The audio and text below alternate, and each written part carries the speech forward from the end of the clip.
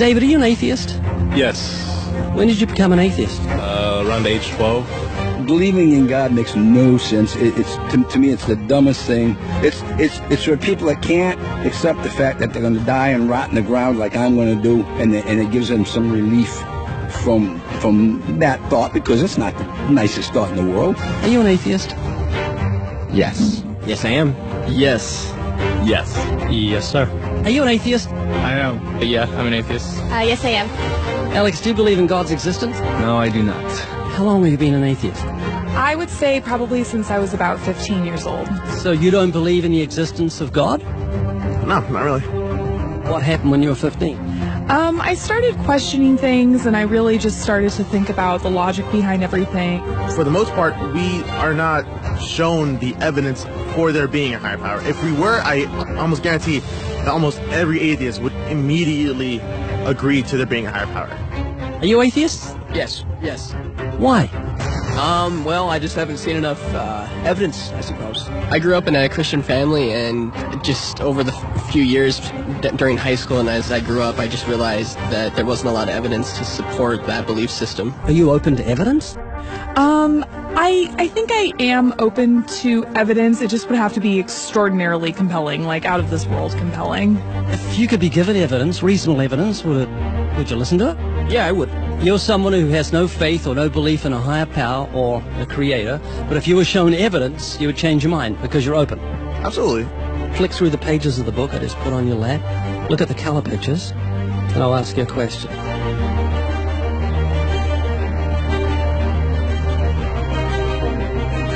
Do you believe that book could happen by accident, that nothing produced the color pictures in the book, that red, orange, yellow, green, blue, indigo, violet ink fell from the sky and formed itself into those beautiful pictures, and then black ink fell from the sky, or from nowhere, and formed itself into coherent words and sentences, capitals and periods and commas, making sense, page numbers fell from the sky, all in order, and then it bound itself and formed itself into a cover with artwork, and there we have a book. Obviously, intelligent design designed the book. Wouldn't that be correct? Yeah. You see where I'm going with this? Yeah. Tell me, what is DNA? What is it? Deoxyribonucleic acid. And it's what makes up our bodies and our cells and everything that makes us who we are.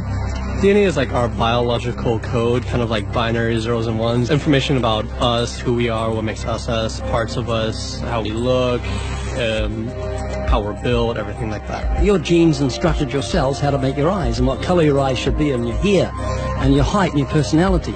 Scientists call it the instruction book for life. Basically. Everything that you are or ever will be made of starts as a tiny book of instructions found in each and every cell. Every time your body wants to make something, it goes back to the instruction book, looks it up, and puts it together. The book of you would have 46 chapters, one for each chromosome. Each of our book's 46 chapters is between 48 and 250 million letters long. That's 3.2 billion letters total. This is the secret language of DNA. This is the book of life. Instruction book for life. Yes. Instruction book for life. Yes. DNA is made up of genes, and genes give instructions to the cells as to how your body should grow. Did you know that those instructions, the instruction book of your DNA, just your DNA, was laid out end for end, would go to the sun and back a number of times? That book of instructions is so comprehensive. DNA is the genetic information encoded in the cell of every living thing that instructs our cells how to grow and how to function.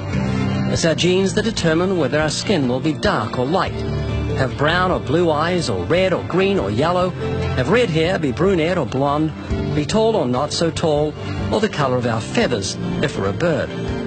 Whether we're humans, fish, animals, insects, or plant life, the way our bodies look and operate has all been pre-written in the amazing book of our DNA.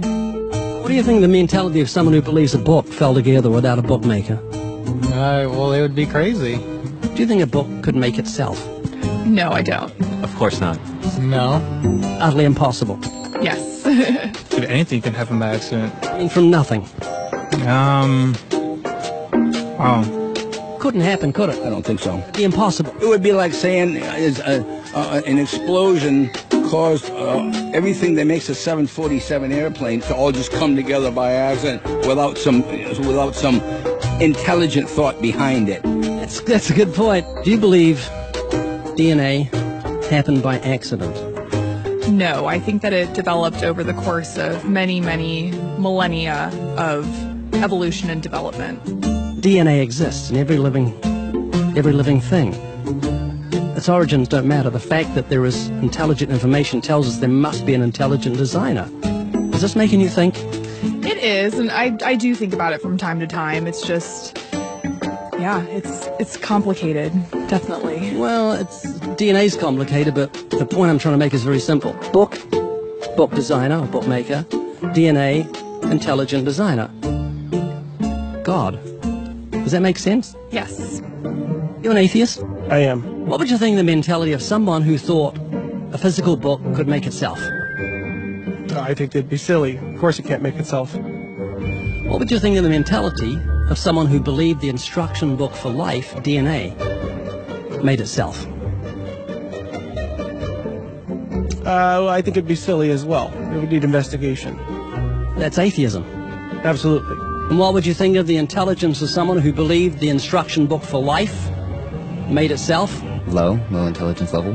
DNA happened by accident? Probably not too smart. DNA couldn't make itself. It's impossible. Does that make sense? Yes. Is this making you think? Yes. And what would you think of the person who believed that DNA, the instruction book for life, happened by accident?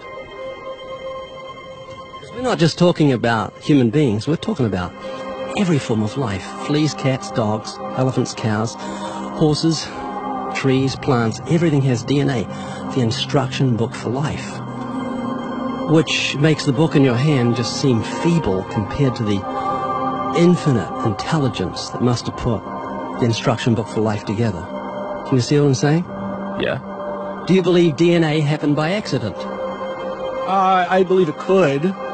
Explain it to me, how a program could make itself out of nothing on how to make a human eye, giraffe size, elephant size, cats, dogs, puppies, flowers, birds, trees. Every living thing has DNA that's so complex, it's mind-boggling. It must have been a genius beyond any human reasoning that put it together. And to say it happened by chance is infinitely sillier than saying a physical book happened by chance. All I'm doing is reasoning with you. I'm not arguing. I don't want to win an argument. I'm just saying I want you to concede something that's absolute common sense. You're an atheist, so you believe the scientific impossibility that nothing created everything. I mean, it can't be nothing. We all have to start from some point. I wouldn't say nothing created it. There had to be something there in the beginning. You like Richard Dawkins, don't you? Well, I mean, yeah, I like him. Do you believe nothing created everything, a scientific impossibility, which is what he believes? You don't believe in a creator of all things? If he says that, I think it's a very strange thing to say. Well, he says it. It's insane. Nothing can't create anything because it's nothing. There has to be something in the beginning. Nowhere in our history of human reality has something kind of just appeared out of nowhere. Do you believe that nothing created everything? No, because nothing can perform actions. That makes no sense. It's a default position. If you say nothing created everything, then you're agreeing with Richard Dawkins. You're mischaracterizing Richard Dawkins, because Richard Dawkins, I'm sure he didn't say that. That seems ridiculous. Professor Richard Dawkins, arguably the world's most high-profile atheist, believes that in the beginning there was nothing, and that nothing created everything. As he attempts to justify this belief, admitting that it defies common sense, the learned professor calls nothing something. Watch the reaction of his audience. Of course it's counterintuitive that you can get something from nothing. Of course common sense doesn't allow you to get something from nothing. That's why it's interesting. It's got to be interesting in order to give rise to the universe at all. Something pretty mysterious had to give rise to the origin of the universe. It's exactly what's meant by nothing, but whatever it is, it's very, very simple. And why is that funny? Well, I think it's a bit funny to be trying to define nothing.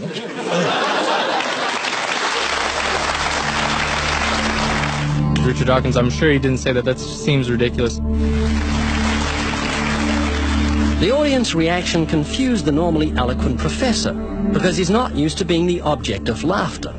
What he didn't realize was he was talking to people who were endowed by their creator with the virtue of common sense. This was just another case where the emperor has no clothes. Someone should tell this man who has deceived millions, "You're talking foolishness." Is that what you believe? I mean, it can't be nothing. We all have to start from some point. But there has to be something that created everything. You just wasn't God. Is that what you're saying? Yeah. It's just evolution, how things became from one organism into many. But that doesn't solve your dilemma of the initial cause.